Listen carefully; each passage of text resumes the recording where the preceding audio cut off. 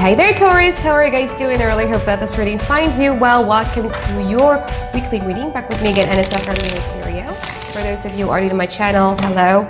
And for those of you who have been here a long time, welcome back. So I don't normally usually do weekly, so it might come as a surprise to you why I'm not doing a weekly all of a sudden.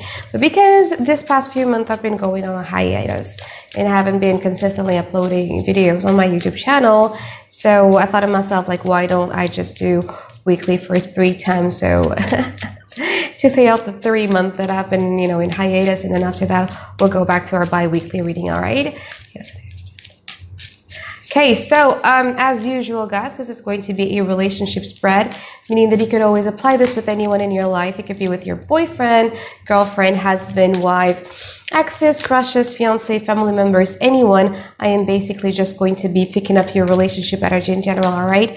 And don't forget to also check your sun, moon, or Venus sign, because for me personally, I realize that with my readings, I resonate much more with my Venus sign rather than my sun sign, but probably because my Venus is in the 8th house. I don't really know, or my North Node is actually in the 8th house with my Venus there, but I don't really know. But if it doesn't resonate, then it just doesn't resonate, all right? There's so many amazing, talented tarot readers out there for you to just click and watch, all right? So how have you guys been doing, Taurus?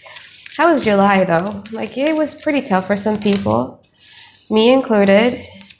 Not just the Mercury retrograde, it was just like everything. It seems like we've been bombarded with things and things and things. Oh. Anyway, your overall energy for the now, you have the Princess of Swords, 8 of Pentacles, and 9 of Swords. So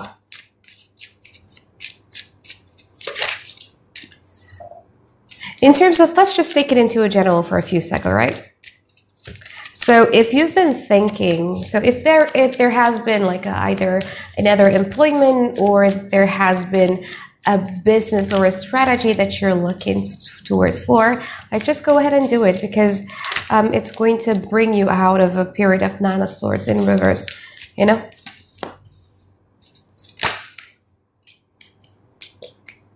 I don't understand this.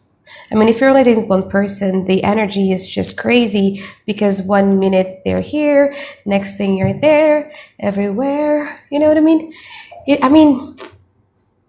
Both of you are in love with one another. You have the Princess of Chalices in here. And the thing about the Princess of Chalices is it's the youngest suit in this particular deck of mine. And as you can see from the imagery itself, like, the Princess of Chalices has a tendency to overly idolize somebody. When you're falling in love with somebody, you have a tendency to be very unconditional, yeah? Giving them like an unconditional type of love. You give them everything. But the thing about the Princess of Chalices is that if it's not control, or it's not managed in a good way, it also has a tendency to take things kind of like quite personally. So is this person is in love with you? Yes, they are.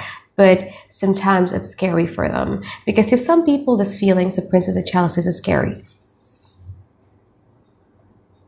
I don't want to be showing you my feelings first. I need to make sure that you're on the same page as me. Usually people who does this would have a Cancer placement, Cancer sign, sun sign, or Cancer moon, because I have Cancer moon myself. So there is this need to protect the feelings.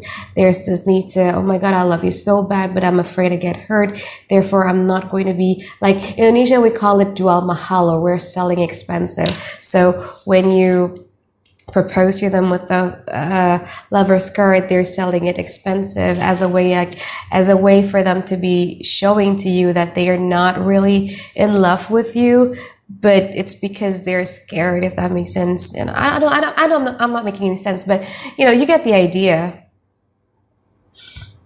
But you're tired of it, aren't you, Taurus? Like, you really are tired of it. You're tired of them protecting their feelings a lot. You're tired of them, you know, selling expensive. In Indonesia, that's jual mahal, trying to jual mahal. So when you've offered them something and they rejected it, and then they come to you like, look, let's have fun, let's spend time together, you're also like the 5 of Swords, because, hey, what the hell are you doing? Like, last time I asked you to do this and you don't want to, and now that I'm pulling back and now you're asking me to do this, of course I don't want to. You know, there's this mirroring kind of thing that you both guys are doing to one another. This person is hot and cold, though, and it's taking a toll on you. person is really selling expensive.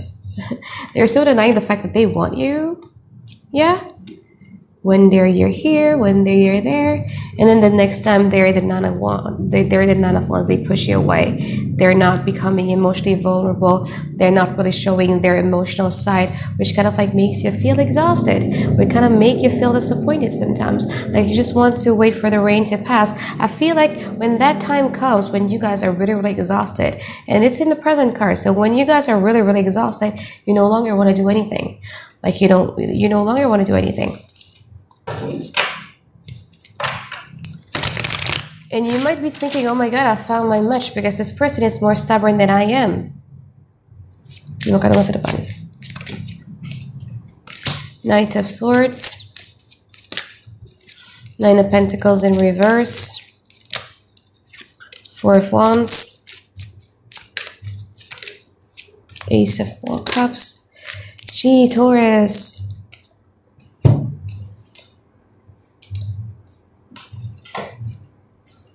Ini kenapa tiba-tiba mereka ngamuk sih?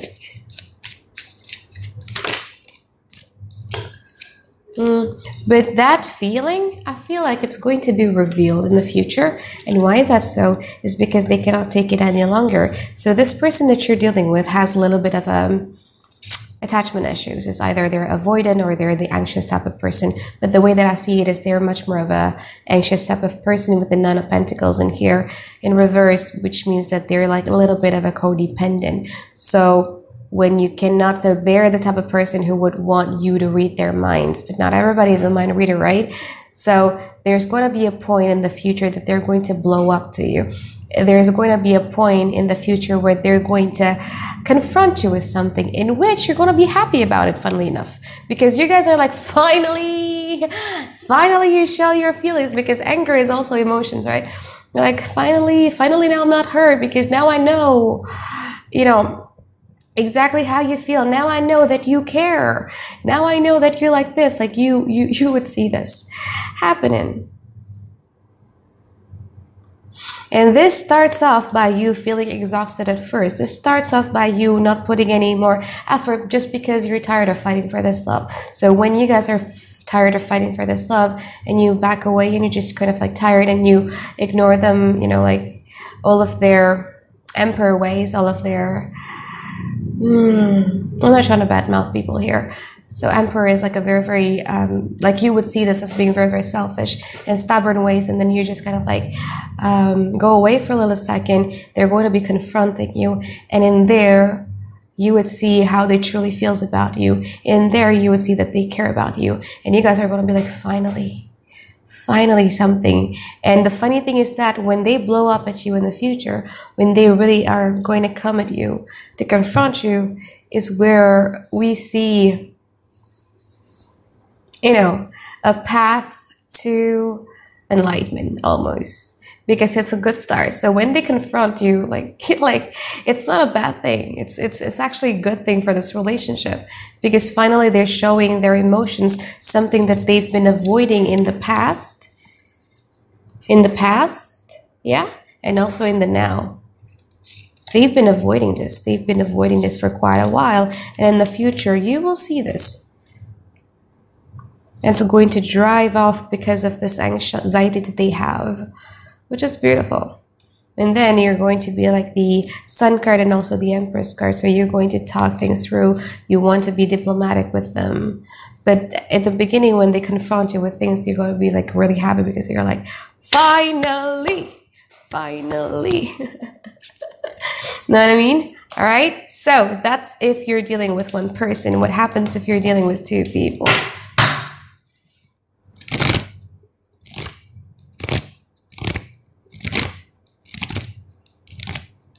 If you're dealing with two people, you're focused much more on person A than person B, because person B, even in the past, this person wanted to do something with you. You guys rejected that idea, and now they're pissed off or they're being petty, so they're trying to push you away. And you guys are like the Five of Pentacles, because in the past, this person wanted to hang out with you, or they make kind of like a little bit of advances, and then you ignored them or you rejected that idea, and then it finally come down to you like, look, maybe I should do something about it. But then they're kind of of like pushing you away, this person B, and you guys are going to be like the Five of Pentacles. In the future, this person really wants you.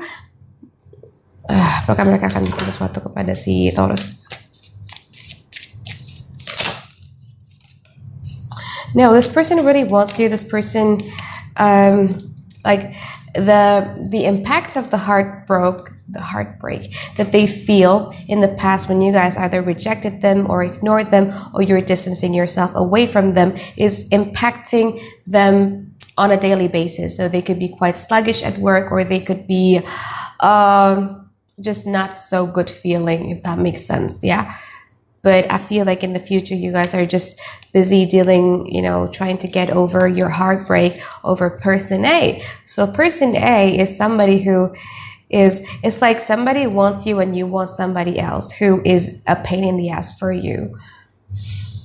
So person A is somebody who takes shelters out of you when you were being all lovey-dovey with them and stuff like that. And then now you're still kind of like chasing after them, or you still want them heavily because you are the Chariot card, and Chariot always have a destination in which they want to go to, and you still feel hot for them. You probably would be offering them something. This person is much more of an Emperor.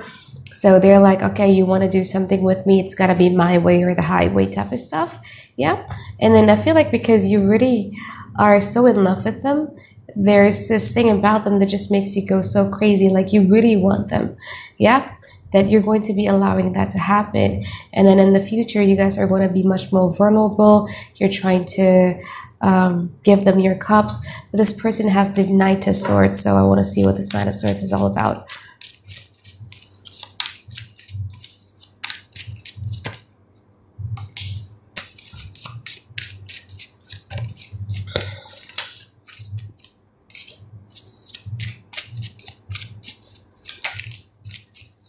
So this person has a Knight of Swords, and meaning that they feel like you've hurt them in the past, and that is why now when you guys are offering your cups or your Ace of Chalices, your emotions, your raw emotions, this person is going to try to kind of like attack you just a little bit so that they could have a payback or a payoff of what you did to them in the past, because they have the Five of Cups. So they still remember those mistakes really badly.